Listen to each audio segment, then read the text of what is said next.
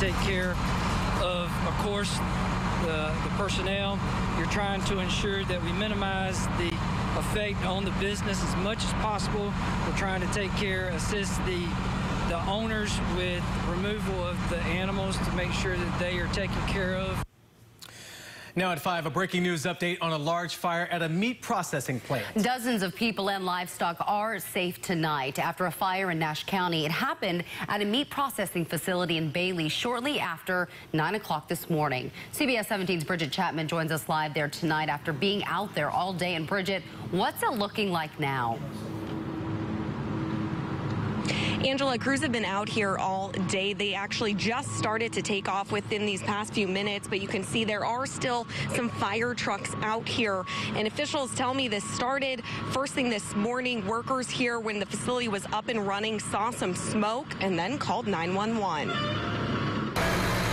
Pigs roam free as a fire erupts in the slaughterhouse at Custom Quality Packers. The facility in Nash County caught fire around 9 Wednesday morning. Officials say about 20 workers and 100 hogs were inside at the time. With everything that's going on, it takes a group of folks to manage a scene like this. Deputy Fire Marshal John Frazier tells me more than a dozen departments responded. They had to make entry to fight the fire while also making sure the people and pigs got out safely. Our number one job is to make sure that we take care of life, property, and when we talk about life, we also put animals into that life. About 75 firefighters from 3 different counties tackled the flames.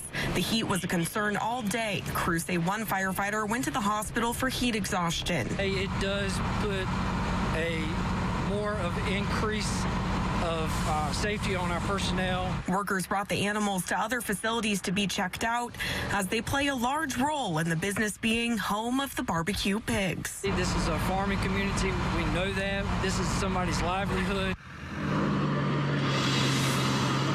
Now, that firefighter who went to the hospital is expected to be okay. I spoke to the owners of the facility here today. They didn't want to talk on camera, but they did say they're just happy everyone is okay. Reporting live in Nash County, Bridget Chapman, CBS 17 News. That is some good news, Bridget. Thank you.